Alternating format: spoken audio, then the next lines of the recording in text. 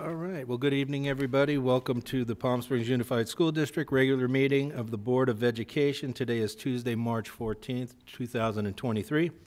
I will now call the meeting to order. May we get a roll call, please? Board Member Jarrell. Here. Board Member Cornett. Here. Board Clerk Espericueta. Here. Board President Girardi. Here. And we have Student Board Member Caro. Here. And Student Board Member Young. Here. And Board Member Irvin is absent tonight. Thank you very much. Next item is the Pledge of Allegiance. Would you please stand? And our student board member, Mariah Young, will lead us in the Pledge of Allegiance. And if you would, please stand, remain standing for a moment of silence.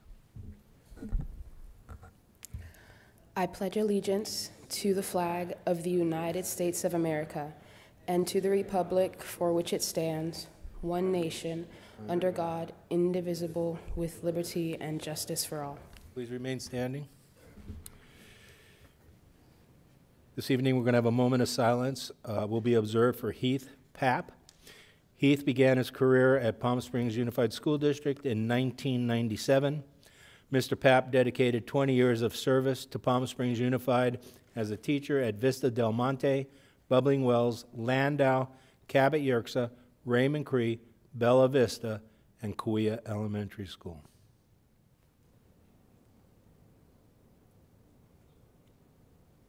Thank you very much. The tissues.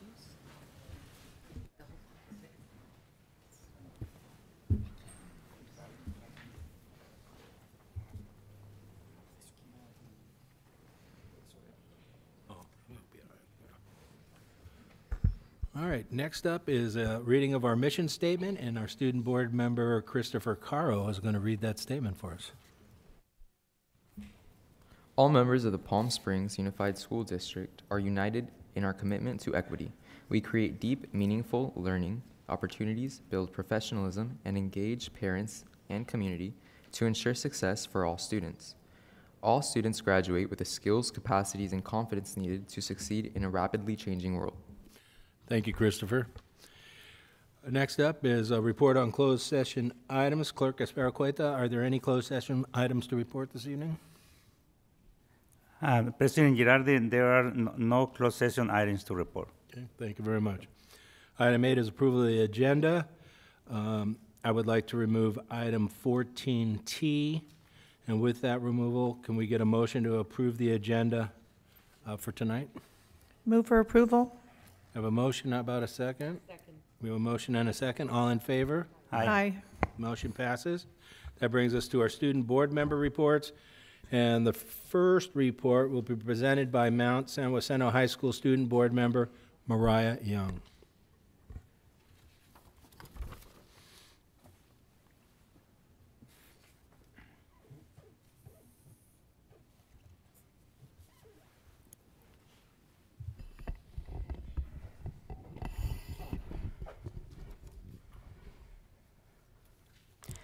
Good evening, ladies and gentlemen. My name is Mariah Young. I'm the student board representative for Mount San Jacinto Alternative High Schools, located in Cathedral City, as well as our Desert Hot Springs campus, which is better known as Edward Winslow. So, starting off with sports. As soccer season comes to an end, MSJ's boys and girls teams of Cathedral City played undefeated throughout the whole season. For staff appreciation, in appreciation for National Counseling Week, February 7th, we recognized 3 staff members for their hard work and dedication towards students' education. Our counselors, Ms. Venezuela and Ms. Schmidt, and a big congratulations to Mr. Rowan for being elected Teacher of the Year. Thank you for everything you guys do for our students in school. February 14th, students and staff celebrated Valentine's Day by dressing up in pink and red love-themed outfits, while February 15th, students and staff dressed in dark, gloomy-themed outfits for Love is Dead Day. Model School Award. MSJ Alternative High Schools is proud to be recognized as a model continuation school for the state of California, being outstanding in student academic achievement, behavior, and representation. To celebrate, thank you. To celebrate our students and staff for their hard work, we will be having an upcoming field day this March. Students will be having a fun-filled day with booths, games, and other activities outside. Some important upcoming events that we are having soon for MSJ students include this Friday, a COD trip for graduating seniors to attend College of the Desert. Our Mathletes Club of Advanced Math students will be taking their statewide SBAC testing. Our DHS campus will be hosting their first blood drive. Grad night trip to Magic Mountain for seniors on both campuses. Academic assemblies to celebrate quarter 3 All-Stars, and nearly 80 MSJ seniors will be graduating the end of this quarter. So both of our MSJ campuses have seen their largest student enrollment in many years, and the Cathedral City and Desert Hot Springs campuses will be receiving about 100 new students this next quarter. On behalf of myself and the students and staff of MSJ, thank you for your time. Thank you, Mariah.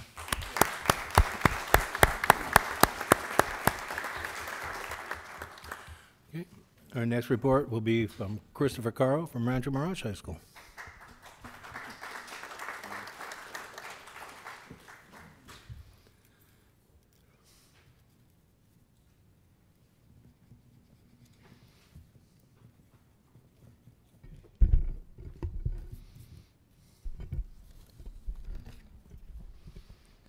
I hope you're all doing well today. Since my last meeting was only in February, I don't have a lot of news to share, but thankfully we've got a Spirit Week this week, so I'll begin with that. So to the left is a little TikTok that my class made. It's one of the TikToks that we've been making to promote our Spirit Weeks and some of our events. Yesterday, Monday, was socks, Crocs, or Birkenstocks. Students were asked to wear cool socks, socks on Crocs, or socks on Birkenstocks. Today, we had bring anything but a water bottle day, so we asked students to bring in anything but an actual water bottle. Some of my favorites were bags, crock pots, and the 5 gallons tanks that kids were carrying around all day. Tomorrow, Wednesday, we have When I Grow Up. So we're asking students to wear clothing from what childhood dream career they had. So if they wanted to be a nurse when they were little, then they're going to dress up like a nurse tomorrow. On Thursday, it's Over the Rainbow. So seniors are going to be wearing orange, juniors are going to be wearing purple, sophomores are going to be wearing blue, and freshmen are going to be wearing red to represent their classes. Friday is Shrek Day, so you'd wear gold or green to show off your Shrek vibes. Spring sports. So as far as sports go, we've been doing pretty good for the most part. Baseball has been winning with a varsity score so far of 7-2. Boys golf is pretty close right now with a 12-15 score. Softball is having a great season as well with a 6-2 score so far. Boys tennis hasn't won a match yet, but they're working on it as they've only had 2 games. And track and field just began their invitationals and track meet season, which they've been doing great with so far. Starting this Friday, we have a 2-weekend special performance put on at the Helen Gale Performing Arts Center, our theater. Our theater program will be performing the Shrek musical, and we're excited to see how they do. After months of rehearsals, I'm sure they're beyond excited to perform as well. Following this month, we're beginning our Buff Ball and Powder Puff signups. It's going to be juniors versus senior boys and girls. Boys are going to be playing volleyball, girls are going to be playing football.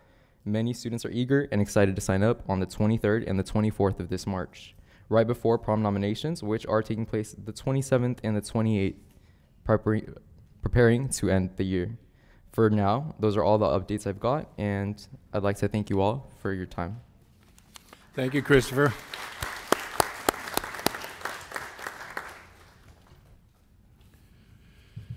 All right, that brings us to item number 10, which is a special recognition. So you guys want to join me down below?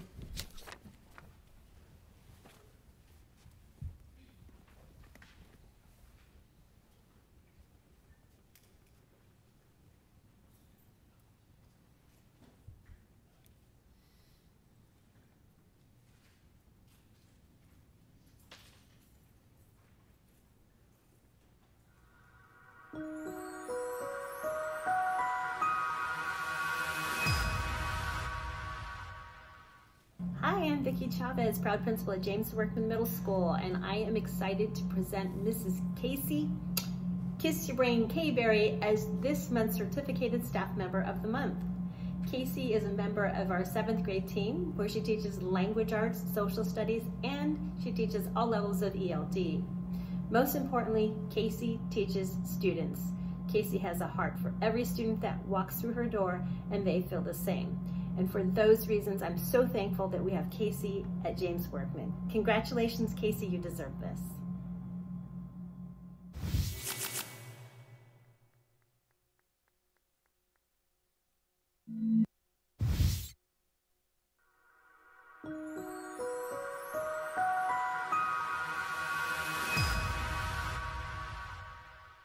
Hi, I'm Vicki Chavez, proud principal of James Workman Middle School, and I am honored to present Mr. Chester Sturgill as this month's classified staff member of the month.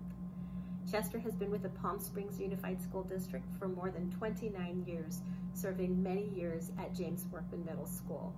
We are very, very lucky to have Chester and his work ethic at James Workman.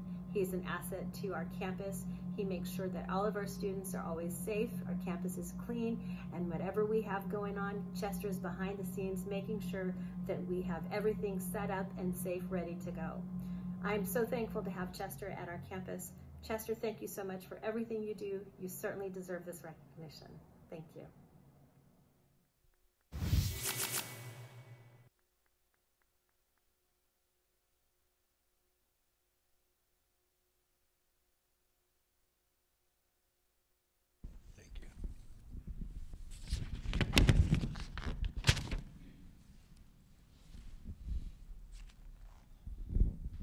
First, like to honor Casey K. Berry. If you want to come on up, we've got some nice things to say about you besides the video. I'm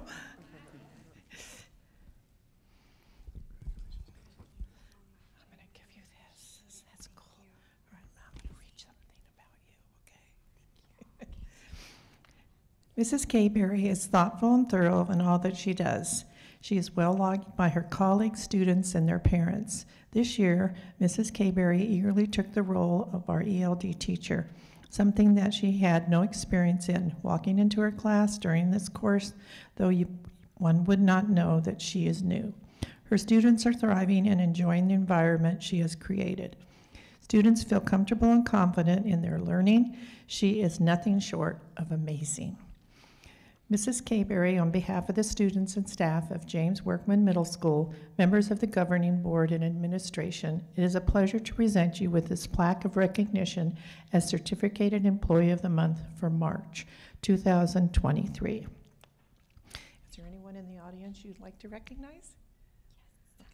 I just want to say thank you. Thank you to my admin, Vicki, Chavez, Coley, Manny, Bayardo. I wouldn't be able to do this without your guys' support.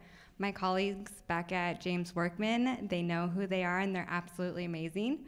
My students, this wouldn't be without them. They would tell me, Miss K, go slay. And then my beautiful family, they're my rock, they're my everything. And lastly, thank you, Palm Springs Unified. I'm so grateful. Thank you. Congratulations. Yes, you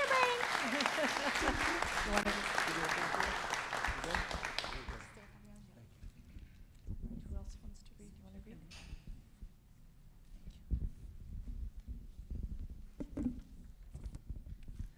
read? Mr. Sturgill, can you come into the?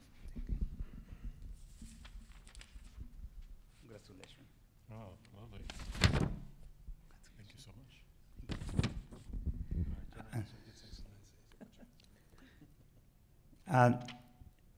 Chester Sturgill is an exceptional employee who takes pride in his work. He is dependable and is an important part of our team. He is quick to respond to the needs of all, and if he cannot fix the issue, he makes sure to reach out to someone who can. Chester is a positive influence in our students and moral care and concern for all. He is an important member of our community event team. He ensures that everything is well set up and ready to go. His dedication to our students and school is unparalleled.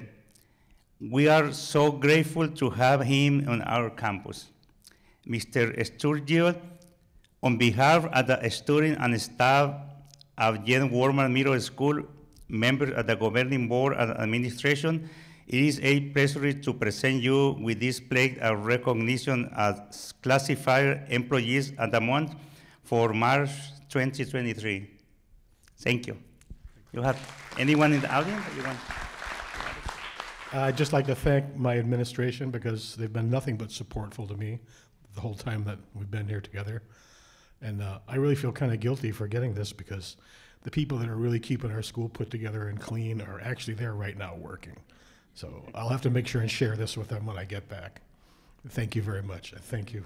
Thank you. And we give a one to you. Thank you.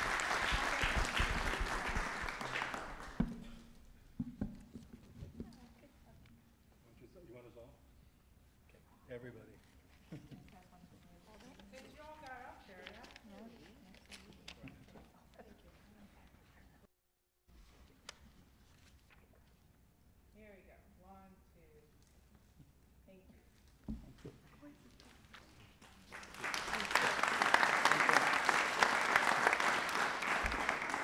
Madonna, you want to do this shiny apple?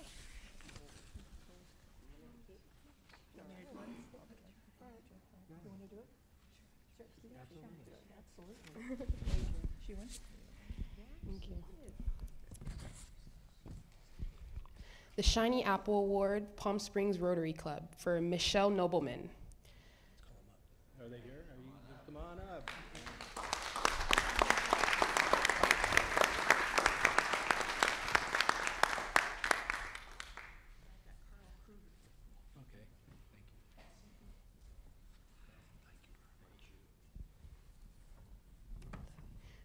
Okay, thank you. Kuya Elementary School would like to extend its appreciation to the Palm Springs Rotary Club for their generosity and continued dedication to PSUSD students. The Palm Springs Rotary Club never hesitates to help district students. When a request for support is submitted, the Rotary Club springs into action. They have made generous donations of books, uniforms, and glasses. The PS Rotary Club engages with families, helping to schedule eye exams and provide financial support for services and glasses when there is a need. Their contributions have made a difference in the lives of many students over the years. In collaboration with Ms. Shauna Smith, the Palm Springs Rotary Club resumed their Early Act Club at Kuya Elementary. This club engages students in social service projects and teaches students what it means to be a Rotarian. Excuse me. They foster 21st century leadership skills and character traits that are highly valued.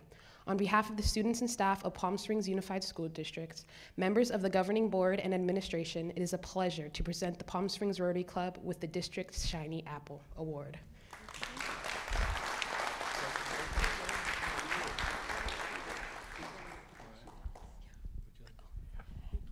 And since we need money to do all of these wonderful things, here's our fundraiser. April 12th, we're doing a documentary at the Palm Springs Cultural Center. It's about POWs. 2 that were in POWs as children during World War II in the Philippines and in Europe, and then 5 who were in Vietnam in the Hanoi Hilton. 2 or 3 of those men will be with us the evening of the documentary, as well as the filmmaker. So we're looking forward to seeing all of you. And I have flyers. This is also Carl Kruger. He is the president-elect. Just want to say thank you for PS Unified. We appreciate it. All right, now, you all can get it. Somebody come over here. Yeah, there we go. All righty. 1, 2, 3. Thank you. Great.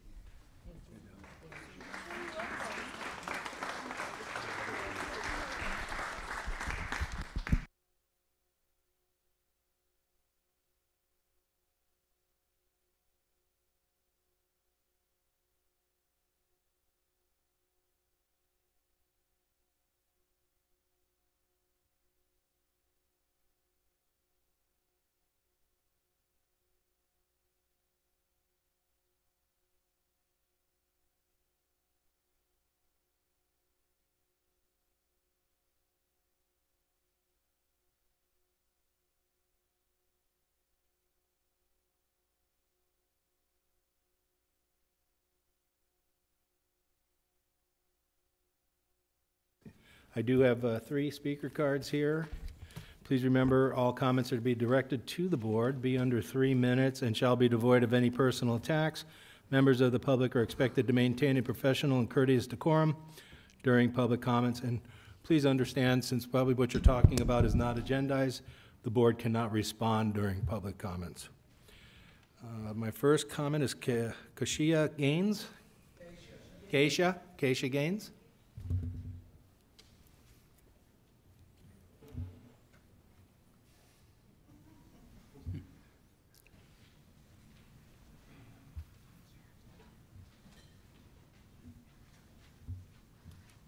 Hello, everyone. I am a parent of a student at Raymond Cree Middle School, and I have somewhat of a bone to pick with the principal.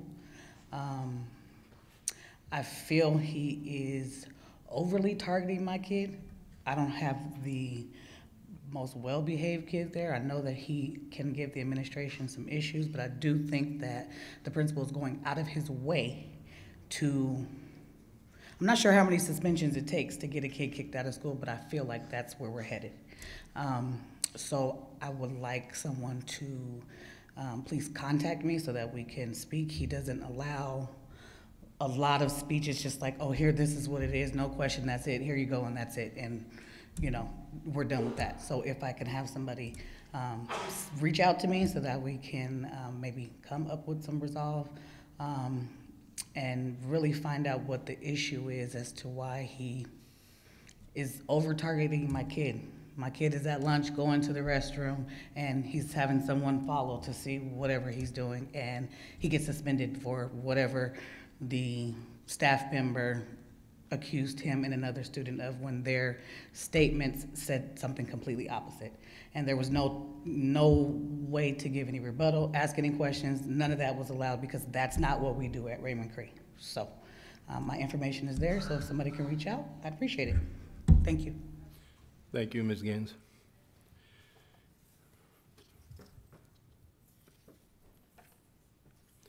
Our next public speaker is Joe Mitchell, Sr.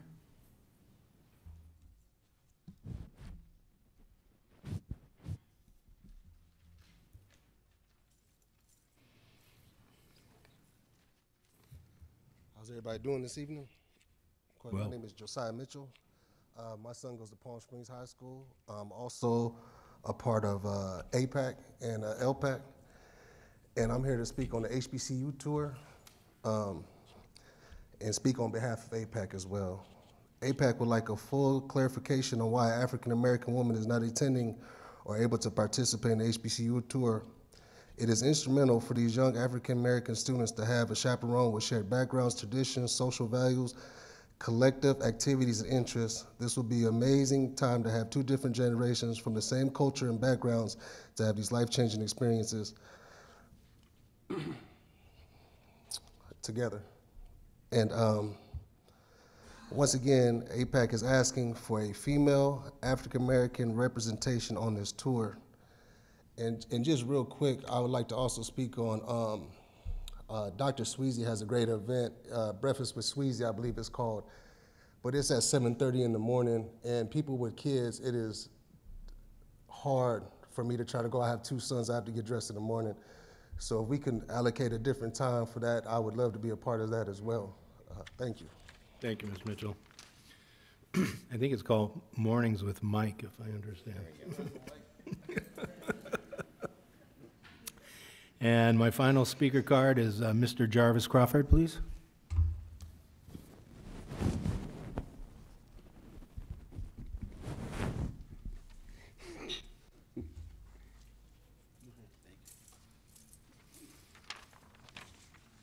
Good evening, everyone. As a parent group, I'm speaking on behalf of APAC and the HBCU tour. As a parent group, APAC has set trends of excellence, followed by our new parent advisory groups formed last year, the HPAC, NPAC, LGBTQ, and JBA. We hear the future is bright with upcoming trips such as the Latin College Tour and the Junior Black Achievers possibly going on a college trip, which makes us extremely excited to be a part of this district. However, the dismissal over our input on important decisions that concern APAC is heartbreaking. Over the past 6 months, there have been requests that APAC has had for the school district, and many of those decisions were made without APAC's input, and we feel that some of that input is lacking. The last time that I was here, I was speaking in regards to the HBCU trip, because we had just found out that there will not be an African American female on the trip. We even consulted early on, and had we known information early on, we could have helped locate another African American to attend this trip. Well, we actually did. So 2 days later, we had located 2 African American folks that work with the Palm Springs Unified School District and sent an email requesting that they be considered. Even though when we had spoke last time, we were told by the board, I'm not sure if it was the president or not, they're saying, well, you know, this is something that we could definitely make doable. Well, it wasn't. We were told that they would not be considered. I don't want to say, I'm going to paraphrase, but it was told us by Dr. Kovacs that we would not be able to be considered to have an African-American lady attend the trip. APAC was informed, you know, at a meeting back August 23rd about decisions that were made by the district on items such as the HBCU application process, the dates, the presentation, tour dates, things of that nature. And this was done early on, almost like the second or third week of school. School had just started, and we were like, well, hey, let's take some time to see if we can get more kids that are involved, or we can go over this process a little bit more. But it was already done. There was a flyer that was made for the HBCU tour, and we didn't get a chance to review it before it went out, but we got to see it as it went out. HBCU also, we wanted for our monthly APAC meeting in October to announce the selected HBCU tour students. And there were just a lot of things that were happening, and we feel as if APAC initiated the HBCU college tour by advocating to the district, and we would like to be a part of the decision making as well.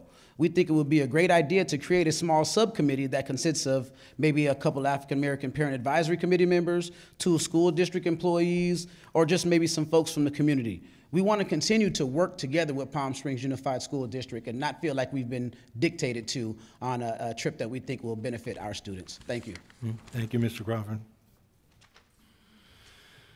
Okay, well, I see no more speaker cards, so then we'll go on to board member comments.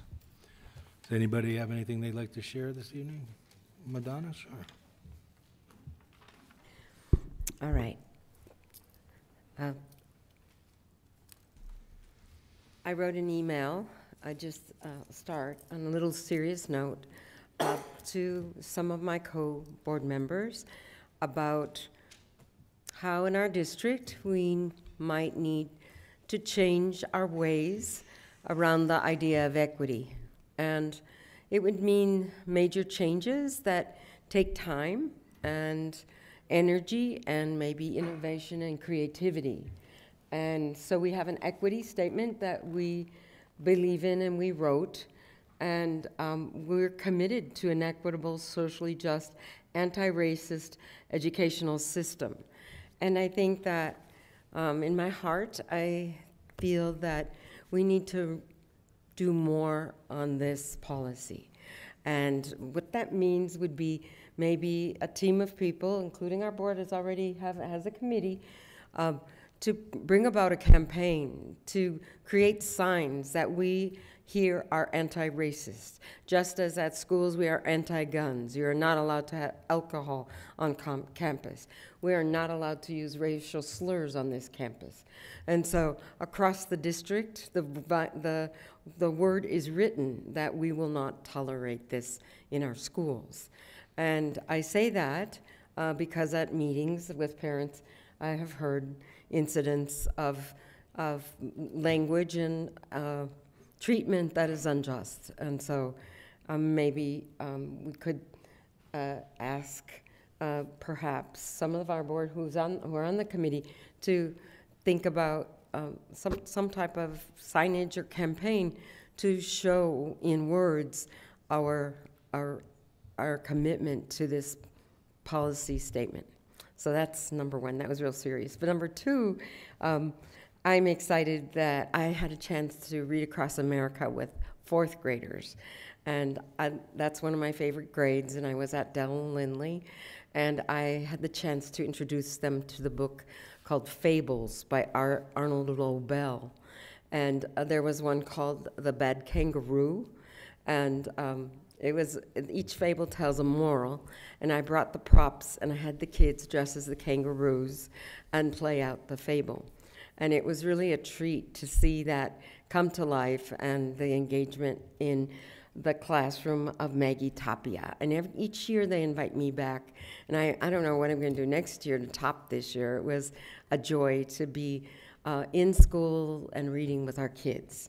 Then again, on March 4th, the Stardust Performing Arts Expo was at Cathedral City High School, and I got to see the Palm Springs Honor Choir, Cathedral City Choirs, the Cielo Vista Choir with percussion, the Cathedral City Chamber Singers, the Della Lindley Elementary Choir, first time performing in front of a live audience, and the DHS dance team.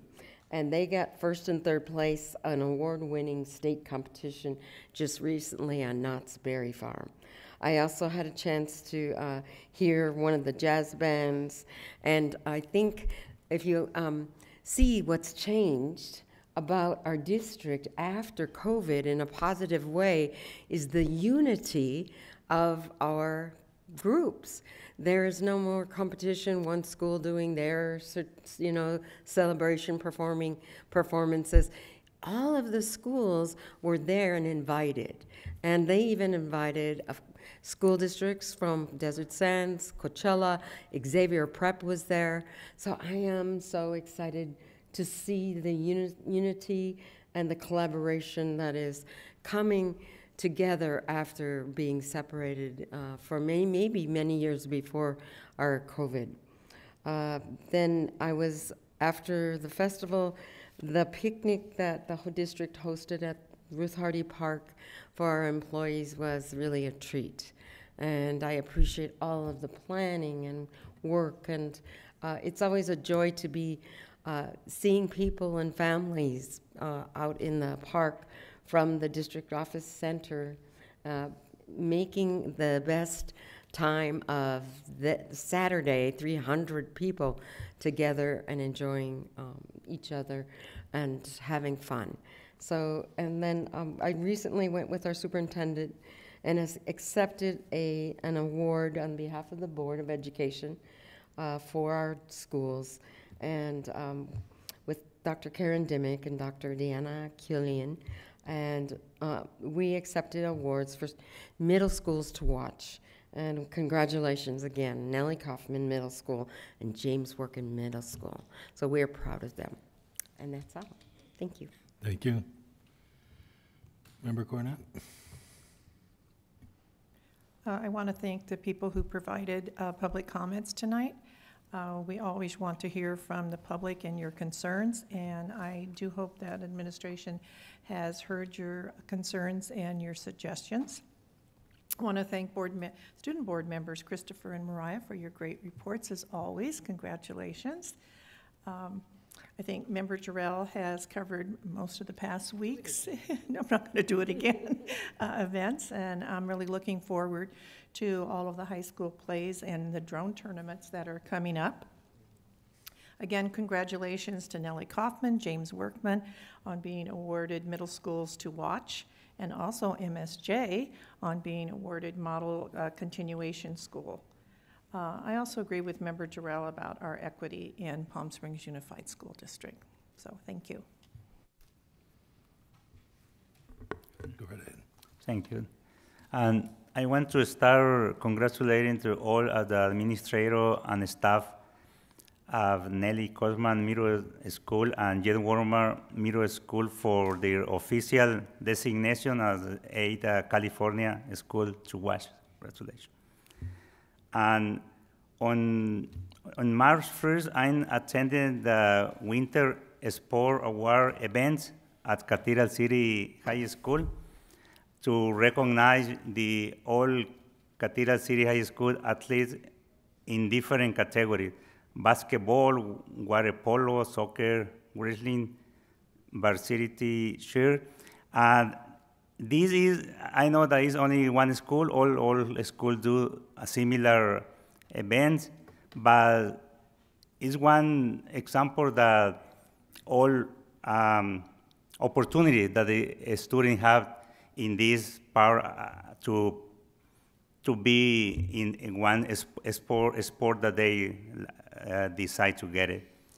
On March 3rd, I attended the Taste at Seoul DHS High School, celebrating Black resilience.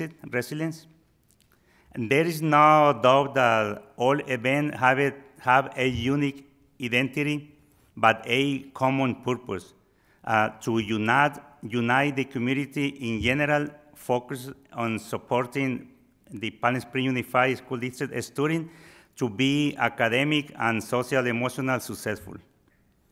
On March 4, I assisted to the event at Cathedral City High School Stardust Performing Art Expo. In this day was different performing from multiple schools. They performed dance teams, ballet folklorico, short choir, and jazz bands and other categories. In March, I want to highlight about another part of the process that we do as board members, that is the agenda planning. Today we start at 2 p.m. and still here. And also the agenda planning was a long process, like more than 1 hour. And yesterday, March 13, I attended the ERL CTE's called it the Future Look Brick event, connecting English learners to career and technical education. On this occasion, they explaining all the academies that Rancho Mirage High School has. Two Rancho Mirage High School students from Race Academy, Race Automotive Career Education, giving the presentation on how the program works and the benefits are registering in one of them. I'm one of the administrators say the very motivational words, saying that don't be afraid to be part of one academy. Don't believe that is to direct you to one vocational career, and don't dream higher. That is not true, and that is only to increase your opportunity to have extra tools in your adult life, and at the same time to be successful for university careers. Thank you. Okay, real quick, I too would like to congratulate the administration, faculty, and staff at James Workman Middle School and Nellie Kaufman for getting the honor of Schools to Watch this year. It's a tremendous honor. I too participated in Reading Across America. I got to read at Cabot Yerxa, which was you guys, it's so much fun it should be illegal to go read to these kids. I tell you, I got to read a book called Crayon. They gave me this hat that made me look like a crayon. It was really a lot of fun. And I want to thank Jody Diaz for putting that on. The picnic put on by our administrative staff was tremendous. I think everybody had a real wonderful time.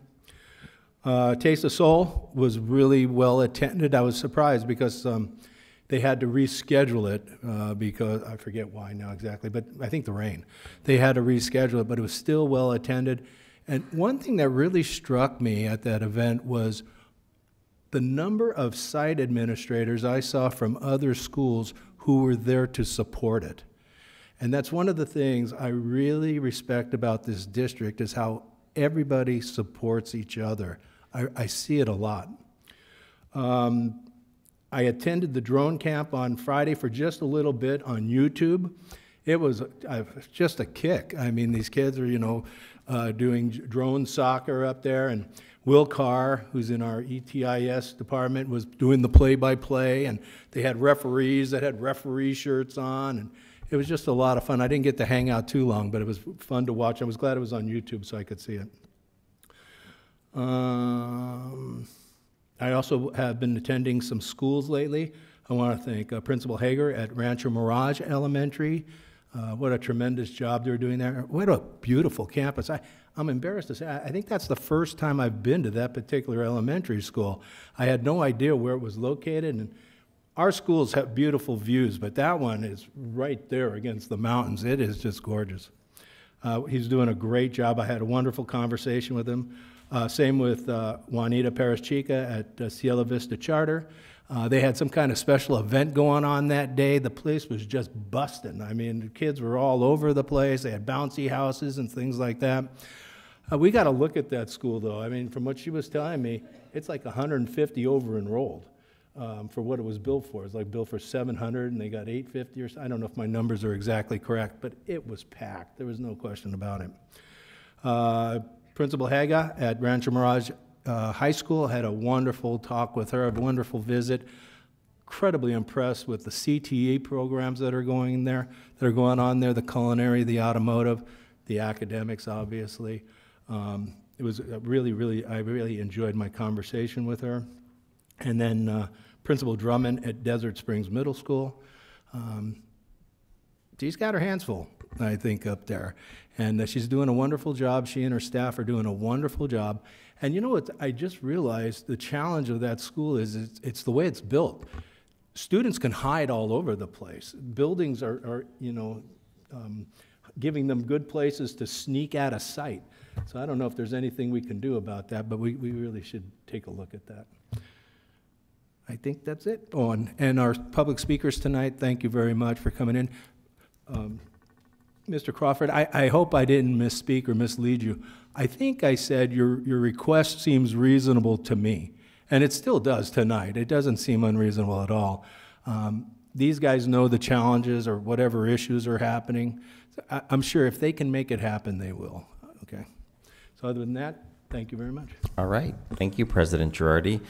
I'll keep my comments very, very brief. The board has been so nice about complimenting James Workman and Nellie Kaufman for being schools to watch, recognize the schools to watch. So now I'm going to turn it around and recognize the board.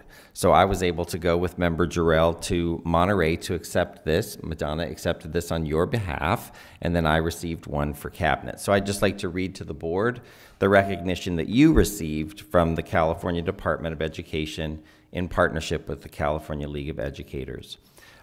They present this certificate to the Board of Trustees here in Palm Springs Unified for leadership in providing policy, resources, organizational support for fostering positive and productive middle grades learning environments for students and staff, and for an enduring commitment to academic excellence and continued achievement at the district's middle schools. So Madonna accepted this on your behalf. I just wanted to share that with everybody tonight.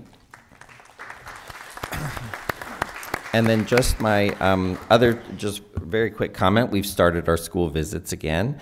And so Dr. Kovac and I, along with members of Educational Services, will make it to every school over the period of about 7 days. So we're out there hitting at least 3 schools a day. So we've had 2 days of fantastic visits, and I look forward to sharing more with the board about what we see and all of the great things that are happening in the district. But with that, I'll turn it back over to you. You know, I've never done this. I have one more comment. I don't usually come back with another comment, but I'm the president, so I'm going to. You know, I said earlier, I'm real impressed how each of us support each other. When I was at Rancho Mirage High School, I ran into Dr. McDaniel, and I've known him a long time. And every time I see him, he lobbies me for money. And I got to say, though, he was lobbying me for money for another school. And I really, really appreciate that support he was giving another school. So that's what we're all about. Sorry about that. Okay. Next up is board action items. Item 14A, approval of certificated and classified employee transactions, OE 4.4. May we get a motion to move that?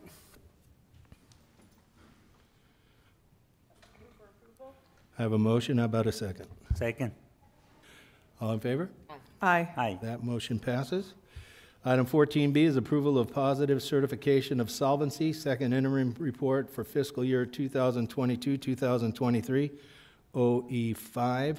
I guess I'll ask for a motion and a second, and then we'll have Dr. Murray present on this. I move for approval. We have a motion. How about a second? Second. We have a motion and a second. And Dr. Murray.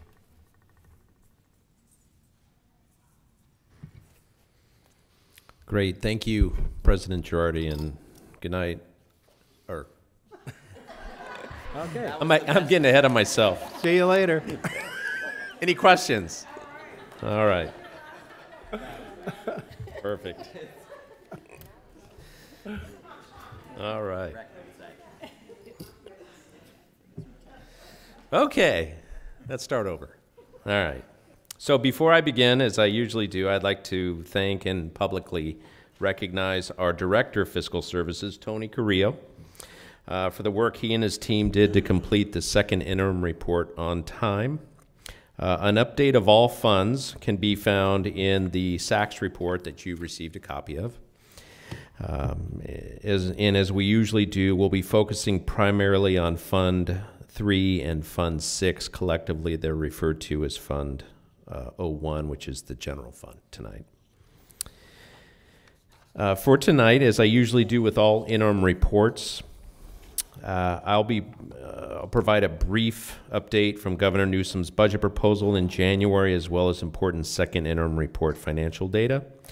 These data relate to multiple considerations, including being financially responsive to our declining enrollment, regularly evaluating the costs associated with TK3 class size reduction, being responsive to employee compensation trends, continuing to find ways to be fiscally responsible with special education related support, making sure our teachers have and are using the most current curriculum, keeping our facilities in such condition that they remain the pride of their respective communities and our school district, using our LCAP appropriately and responsively, being aware that utility costs continue to rise and the need to continually look for ways to decrease those costs. And then lastly, understanding that our contributions to our employees' retirements will continue to increase and plan for those increases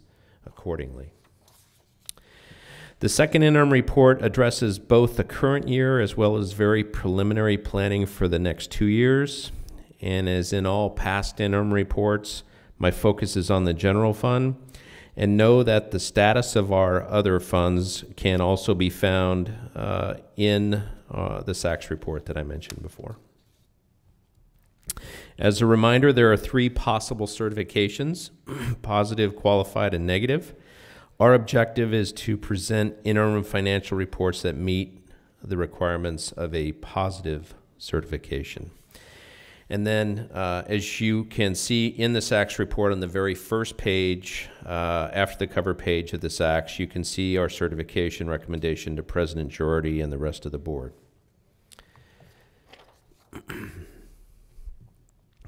As you may know or remember, this is the second of 2 interim reports that I shared with the board this school year. The first interim report was shared with you back in December. What I'm sharing with you tonight, in addition to a quick glance to components of the governor's 23-24 budget proposal, is where we are financially with funds through January 31st of this school year, as well as projections for the remainder of this fiscal year. Guidance for the second interim report can always be found through the Riverside County Office of Education. And because the second interim report addresses not only the current but also 2 subsequent years, we also rely on information from School Services of California, the Department of Finance, known as the DOF, and then also the Legislative Analyst's Office, or the LAO. So now looking at the themes related to the governor's 23-24 budget proposal, we're seeing a shift or a pivot from COVID-related budgeting to a more of a, let me see, I think I'm back, there we go, to a more normal budgeting process by the state. Over the past couple of years, post-pandemic, the economy was strong and the state was better able to prepare for potential economic downturns like what we may be experiencing right now. Constant and persistent inflation and the specter of a pending recession are influencing consumer spending habits that will undoubtedly have an impact on the state's budget for at least the remainder of this year and most likely into 2024. Both the governor and the legislature understand that education funding in California has lagged in the bottom half of states when comparing education funding nationally. The governor's January budget is attempting to keep investments that have been made the last couple years. Lastly, given the concern about the economy, the governor has not proposed a myriad of new one-time programs than he has done in his previous two budgets. Shifting now, we're taking a closer look at the U.S. economy. We're seeing an economy that's being kept in check by inflation, available and qualified labor shortages, and supply chain issues for many of the goods that we use. Here on slide 12, you can see a common graphic that I try to include in all my budget presentations, and that is in that it's difficult to share anything related to the economy without taking a look at the stock market. All three of the major averages suffered their worst year since 2008, snapping a streak of 3 years of successive growth. With about 50% of the state income tax being paid by just 1% of Californians, the state's highest income earners make personal income tax, or PIT, a volatile revenue source for us. Lastly, as we move into budget season, another issue that will muddy our ability to create a rock-solid budget for next year is the IRS's announcement that residents and businesses in 44 counties, including Riverside County, will have an extra 6 months to file their income taxes. The Franchise Tax Board followed suit, and now state and federal taxes will be due from Californians in these counties on October 15th. Since the governor's May revision will be released before the extended deadline, the level of personal income taxes, the largest source of state revenues, will be an undetermined factor. This will potentially lead to more conservative revenue estimating on the part of the Newsom administration than absent these extensions. Here on slide 13, you can see that with respect to jobs, we are still lagging pre-pandemic job levels in labor force participation, and the data for California closely mirrors these national data as well. While the median price of homes in California in 2022 dipped from $782,480 to $777,500, mortgage rates have spiked, making it harder for first-time home buyers to purchase homes. This forces many of our students' parents to rent and not own a home. And within California, median prices vary widely compared to 2021. In Santa Barbara County, as an example, the median home price dropped over 28%, while in Napa County, the median price rose over 29%. And here in Riverside County, the median home price rose 3.6% to $610,000. If we look closely at the numbers behind the governor's 23-24 budget proposal, we're seeing a slight increase to Proposition 98 expenditures. And remember, Proposition 98 is the proposition that guides education funding, as well as the public school stabilization account. So to summarize the governor's budget and the economy, there's a lot going on in the state and the world today that ultimately impacts our district as we plan for the future. With the governor's January budget proposal, it gives us our first chance to put some substance behind our planning for the following school year. The 8.13% COLA is nice to see. However, as I often do, I caution that with declining enrollment and attendance rates that will most certainly impact that number. And then also our unemployment insurance rate next year will also be significantly lower than current year. In Governor Newsom's 23-24 budget, he does not include any new funding relief for us for either CalSTRS, and as you know, that's the retirement system for teachers, or CalPERS, which is the retirement system for our classified staff. The good news is that STRS employer rates are projected to be flat as you can see, while PERS employer rates are projected to only increase just a little bit. With respect to current reality, the budget picture in the second interim, I've included more information on ADA here on slide number 19. In February, the CDE certified the 2022-23 first principal apportionment, or what we call P1, and it establishes all districts' monthly state aid for February through May. The certification brings one important change to the determination of our district's average daily attendance for last year and this year and moving forward, and that change is the extension of Education Code 42238.05, which permits a school district's LCFF calculation to utilize the greater of current, prior, or the average of 3 years prior ADA, which is really helpful for us. This is a permanent change in law now that will remain in effect until the law is amended. And as you can see from the table on this page, the permanent change significantly helps us. Here on slide 20, the Dr. Signoret slide, you're welcome. Here on slide 20, the bottom red color, the easily distinguishable red color at the bottom of the graph, shows this year's enrollment pattern, and you can see it's really following the same enrollment trends as the year progresses. We start off a little low, and then immediately we increase our enrollment, with the exception there being the COVID year where that did not happen. But you can see we're we're still a little above where we started the year with, so that's definitely positive news. Here on slide 21, it deals specifically with the unrestricted general fund money, the fund we get the most of and the fund we spend the most from, and the fund that we use primarily when discussing employee compensation.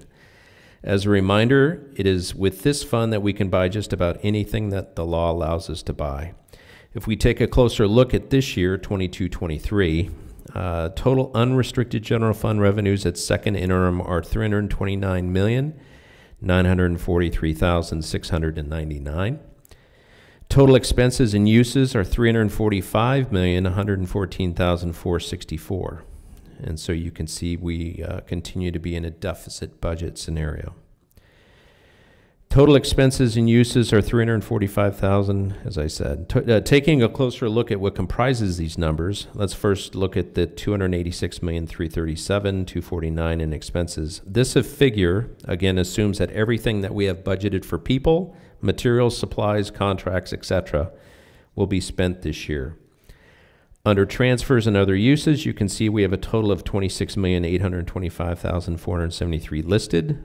Comprising that number are several items: $333,000 in retirement pool contributions for Teamsters 1 and 2, $2.53 million for our property and liability insurance contribution, $1,000 to nutrition services to fund the 181st instructional day, and the remaining $23.9 million was transferred to the reserve fund for other capital projects to be used if needed to close the 22-23 budget, as well as to build the 23-24 budget.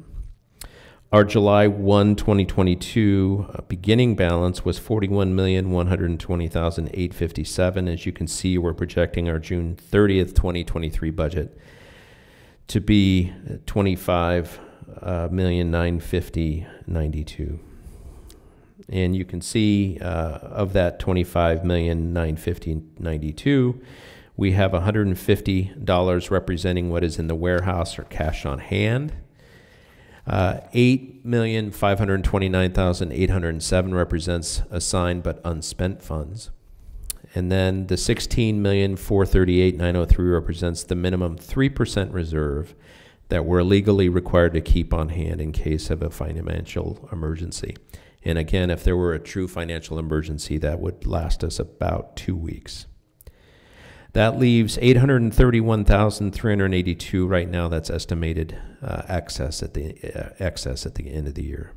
If we look at the bottom line in 23-24 and 24-25, you can see that we're projecting about $26.9 million in fund balance right now in 23-24, and about $22.8 million in 24-25.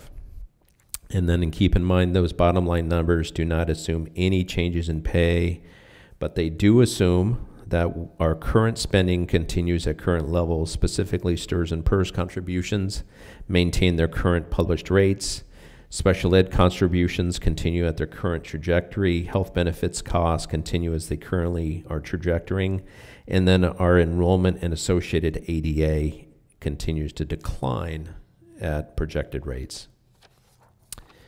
Here on slide 22, in looking both at the restricted and unrestricted or combined general fund picture, you can focus first on the first column where you see revenues are outpacing expenditures by about 40 million, and this is due to restricted funds and fund balance pending planned expenses. For 23-24 and 24-25, you can't really compare revenues and expenditures to the current year because this year's revenues included carryover funds from the previous year. And keep in mind, if you would, that none of these figures in the out years include any modification to salary schedules, and they do assume millions in reductions in the expenditure column that reflect our necessary adjustments to declining enrollment. Also, revenues listed in 22-23 show $178,650,743 in restricted one-time funding, including all those CARES funds that you're aware of, GEAR and ESSER. And then looking at 23-24 and beyond, and as stated earlier, the revenues are tracking based on a decline in enrollment, but a projected slight increase in ADA. All right. So on slide 23, to summarize some of the key points for tonight's presentation, you can see that as of right now, we continue to meet our financial obligations for this school year.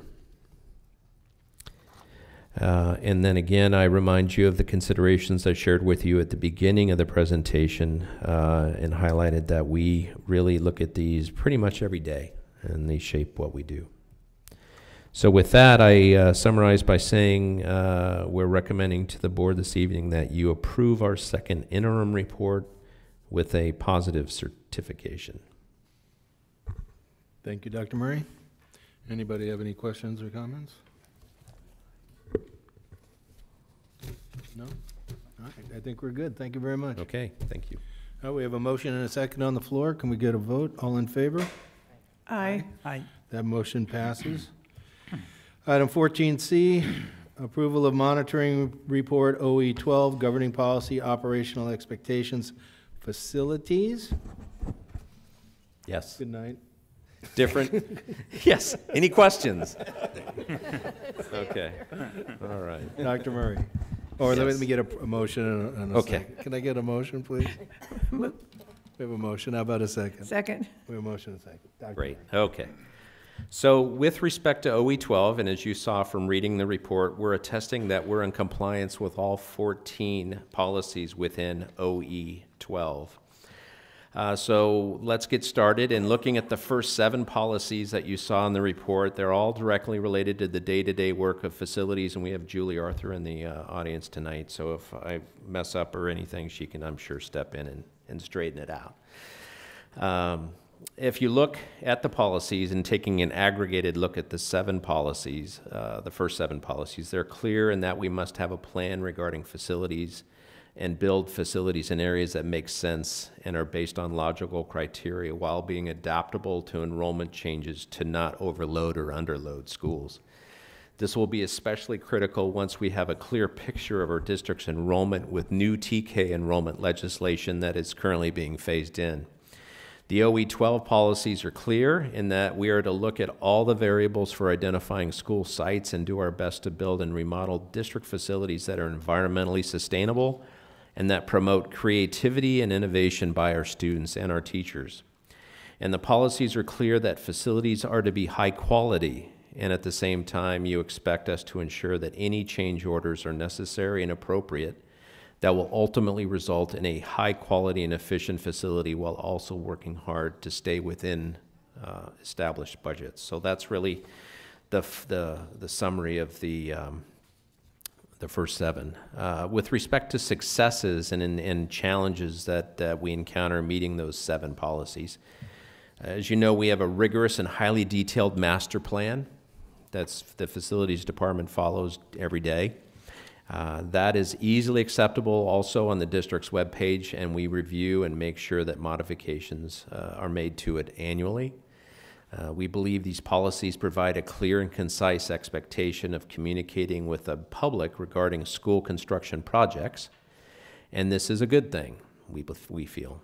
In addition, the Division of State Architect has adopted the new Green Code, which is first in the nation when it comes to building standards code, and these codes are aligned to the board's expectations regarding sustainability and the reduction of greenhouse gases in the environment. Lastly, and as you know, our district has been highly successful in obtaining state funding and grants for construction that help fund the sustainability elements in our projects. And then also with regard to things we consider challenges associated with these expectations, the most notable variability, of course, is the change orders as we receive them.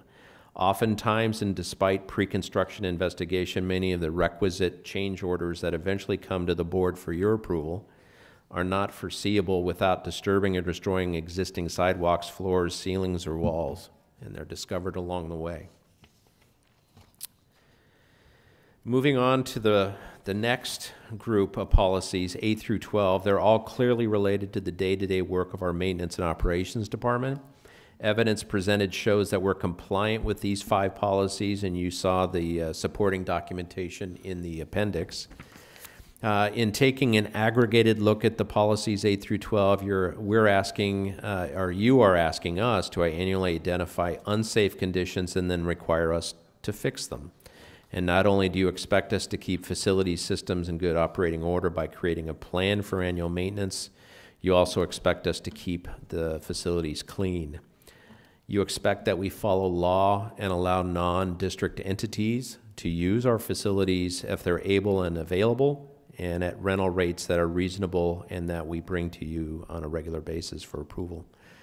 And then with respect to the, again, challenges and successes related to these policies 8 through 12, 97% of our schools surveyed have reported being satisfied with overall cleanliness of the schools, safety and facility and sanitary conditions. All 28 schools that were evaluated in 21-22 met or exceeded identified expectations for cleanliness. Our M&O staff completed 86% of the work orders within 60 days. And you see that an updated board-approved use of facilities fee schedule is listed there, and it includes fair market fees to be collected from outside agencies per the Civic Center Act. And then again, regarding things that are challenges for us in meeting these policies in a compliance way, performing the routine emergency work orders with minimal disruption of the learning environment to assure district facilities continue to meet board policy expectations is really the biggest challenge. Another challenge is that short of having staff to solely perform preventative maintenance, employees have to balance between preventative maintenance with the day-to-day work order priorities. Emergencies obviously always take priority, and oftentimes, however, that causes preventative maintenance to take a back seat. And then finally, the last couple policies, 13 and 14, they're all clearly related to the day-to-day work of purchasing in collaboration and coordination with maintenance and facilities. Evidence presented to you shows that we're compliant with these 2 policies, and taking an aggregated look at 13 and 14, you're asking us to regularly consider how long capital items are expected to last and that they are sustainable when we purchase them. You also require that only you, the board, can authorize the building or renovation of district facilities and not the superintendent or his designees. Regarding the challenges and successes with respect to these, and even over the last 10 years, we've attested that our inventory control processes are compliant. They have improved greatly over the last 5 years especially, and we attribute this improvement to several factors, not least of which is the OE12 monitoring process itself. Another positive outcome was related to our ability to effectively surplus items that were obsolete and ready to be replenished or replaced. Yet another reason for this improvement was us procuring and using contemporary inventory control technologies that help us better track assets and assess our assets. And then Some of the challenges, of course, deal with legislation that we can't do anything about, and that is the $15,000 public work contract code bid limit and the dearth of willing contractors, especially in our Coachella Valley area, to do the work. In today's world, almost everything related to capital project work in and around schools costs well more than $15,000. And as a result, we often need to utilize the informal bid process and sometimes the formal bid process to get the work done quickly. Informal bid process allows us to expedite projects, but it always doesn't allow us to get the best price for the work that we feel that is the best price. So that is a quick review of OE12, and if there's any questions, I'd be happy to answer them at this time. Anybody have any questions or comments? No? Nope. Thank you very much, Dr. Murray. I just want to say, for you and all of the facilities teams across the district, when we visit schools, and I think our board members might also agree that we are so impressed with how you're maintaining and upgrading and keeping our campuses so clean, because we see it every day, all day, and I'm very proud to see that we are maintaining and upgrading each day as we help our kids learn. Thank you. Anybody else? I just want to say how your school looks is really important to students and staff. And I think we do an excellent job in maintaining and building new facilities and really taking into consideration how does it affect students, how does it affect families, the community, and the staff. So congratulations, facilities.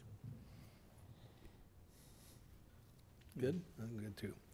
All right, we have a motion and a second on the floor. All in favor? Aye. Aye. That motion passes. Takes us to item 14D, approval of proclamation of March as Music in Our Schools Month, March 2023, OE11. Can I get a motion to approve? I move for approval. How about a second?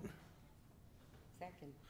All right, and our student board member, Christopher, will read the proclamation for us. Whereas for more than 30 years, March has been officially designated by the National Association for Music Education, named as the Music in Our Schools Month, MIOSM, encouraging students across the nation to focus on music education, and whereas music education is part of a well-rounded education for every student, as outlined in the federal Every Student Succeeds Act, and whereas the purpose of this celebration is to raise awareness for the lasting positive impact of music education on the academic, personal, and professional growth of our students, and whereas music education shapes the way our students understand themselves and the world around them, allowing for deep engagement with learning, and whereas Music in Our Schools Month reminds us that school is where all children should have access to music, and whereas music educators, students, and communities throughout California demonstrate the importance of quality music education programs to the lives of young people, and whereas the music educators of the Palm Springs Unified School District enrich the educational experiences of students at all grade levels by teaching general music, vocal music, instrumental music, exploratory music, and appreciating diverse musical styles.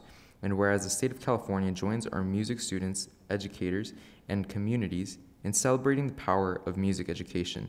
Now, therefore, be it resolved, the Board of Education of the Palm Springs Unified School District does hereby proclaim that March 2023 is Music in Our Schools Month. The PSUSD Board of Education encourages our citizens to celebrate and acknowledge every day, and especially in March, that music education is an essential part of every student's well-rounded education. Thank you very much, Christopher. So we have a motion and a second. All in favor? Aye. Motion passes. 14E, adoption of resolution number 2022/2023-42, declaring the support of the National Child Abuse Prevention Month, OE7. Can we get a motion to adopt that resolution? Move for approval. How about a second? Second. Any comments? All in favor? Aye. Aye. 14F, approval of annual renewal of services Super Co-op SY 2023-2024 for nutrition services, OE 6.3. Can we get a motion to approve that contract?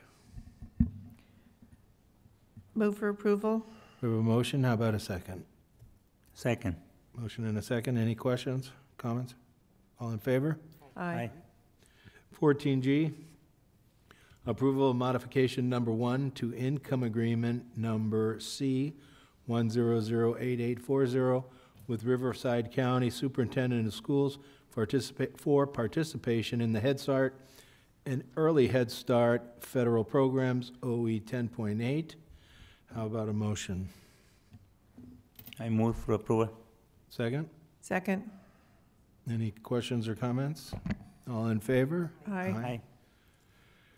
That motion passes. Item 14H, approval of change order number 1 with Bernard's for the Palm Springs High School Modernization Project at Palm Springs High School. Agreement number C 0003692, OE 12.14. Can we get a motion to approve that change order? Move for approval. We have a motion. How about a second? Second. Any questions or comments? All in favor? Aye. Aye. 14J, approval of compromise and release agreement number 22/23-04 between parents and district dated February 24th, 2023, OE 6.1. How about a motion for that? Move for approval. We have a motion. How about a second? Second. We have a motion and a second. All in favor? Aye. Aye. Aye. Which one?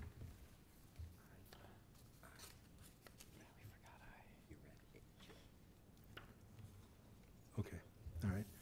Item 14I, adoption of resolution number 2022/2023-30, classified layoffs, OE 4.4. May we get a motion for that? Move for approval. We have a motion. How about a second? Second.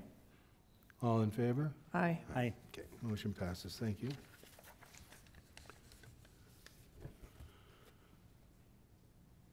All right, items 14K to 14O, we're going to move in one vote, and one motion and vote on it as one. So it's award of leaseback contract to West Coast Air Conditioning Company for the construction of the Cathedral City High School and Della S. Lindley Elementary School modernization projects. An award of leaseback contract to Bernard Brothers, Inc. for the construction of the James Workman Middle School, Landau Elementary School, and Sunny Sands Elementary School modernization projects. Can I get a motion to approve items 14K to 14O? Move for approval. We have a motion. How about a second? Second. All in favor? Aye. Aye. That motion passes. 14P, approval of expulsion case 2022/2023-42, recommendation and findings of fact and conclusion of law, OE 11. How about a motion? I move. Second. We have a motion and a second. All in favor? Aye. Aye. 14Q, approval of expulsion case number 2022/2023-43, recommendation and findings of fact and conclusion of law. How about a motion? Move for approval. And a second? Second. All in favor? Aye. 14R, approval of expulsion case 2022/2023-44, recommendation and findings of fact and conclusion of law, OE 11. Can we get a motion? I move for approval. Have a motion, how about a second? Second. Motion and a second, all in favor? Aye. Aye. And then finally, 14S, approval of expulsion case 2022/2023-42. Sorry, I lost my train of thought. Approval of expulsion case 2022/2023-46, recommendation and findings of fact and conclusion of law, OE 11. Move for approval. We have a motion, how about a second? Second. All in favor? Aye. Aye. What'd I do?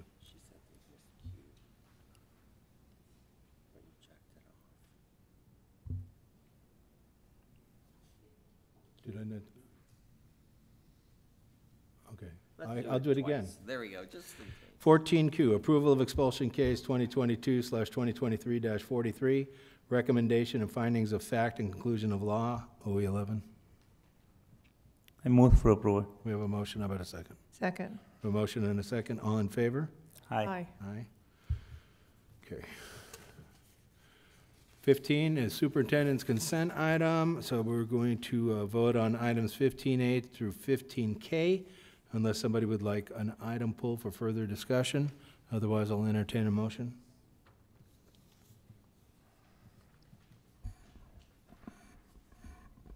Move for approval? How about a second? Second. Motion and a second. All in favor? Aye. Aye. That motion Aye. passes. Board consent item 16A, approval of meeting minutes from February 28th, 2023. Can I get a motion to approve the board meeting minutes for February 28th? Move for approval? We have a motion. How about a second? Second. Motion and a second. All in favor? Aye. 17 is information item, submission of early Head Start and Head Start reports per requirements for the Head Start Act for January 2023, OE 10.1. The board has received and reviewed this information. Item 18 is suggestions for future agendas.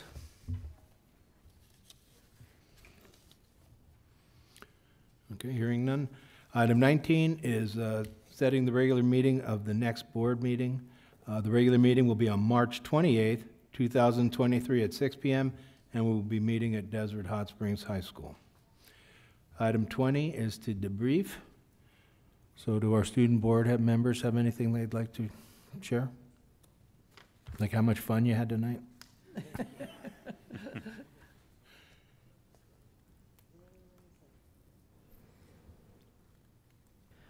So I just wanted to talk about a little bit, we've been talking a lot about inclusivity today, and it's made me think about how I'm one of the link crew leaders at my school, and as a link crew leader, what we have to do is go into the freshman classrooms, and once a month we give them a class, and we play games with them.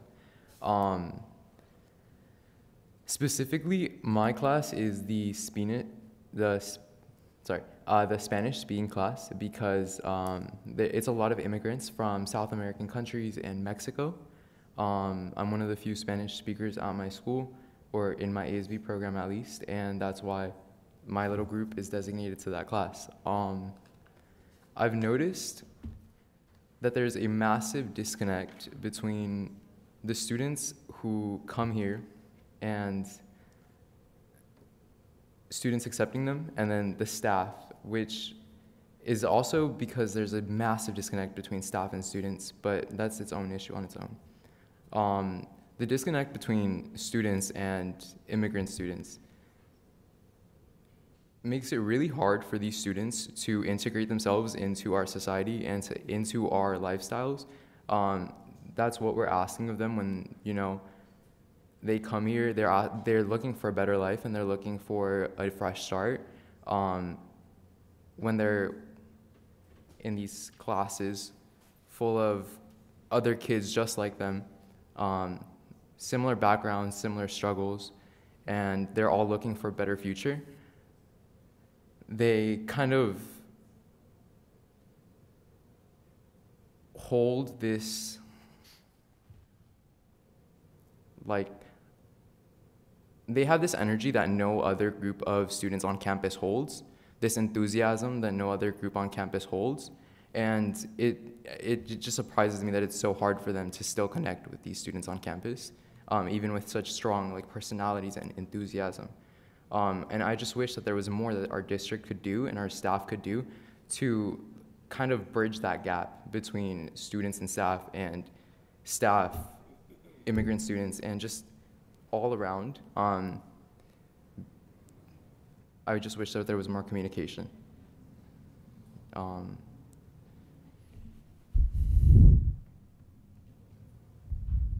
I think it would be a lot easier if maybe we had more clubs or more programs on campus that encouraged more student involvement, maybe more electives that also brought in other students I feel like it would be easier if we had more elective programs that were more easily catering to students that don't speak English. If we had more Spanish aides, more translators on our campus, and if we had just more overall communication. Thank you, Christopher. Yep, thank you, Christopher. Mariah, you have anything? No? Okay. Sure. It's our pleasure. And I got to say, Christopher, to get the conversation started, somebody's got to start. And I think you did. So good job. All right. Can I get a motion to adjourn? So moved. Second? Second. All in favor? Aye. Aye. Motion passes. We are adjourned. Thank you all very much.